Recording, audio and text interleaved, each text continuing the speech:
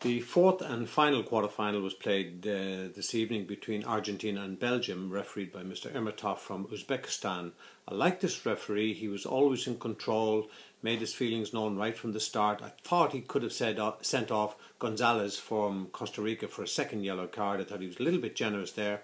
One other small point, taking a drink from one of the team water bottles. I would discourage this kind of contact between referees and teams. They should get their own drinks bottle, but overall he had a very good game, and again you can watch this report, or you can read this report on kickshot.org.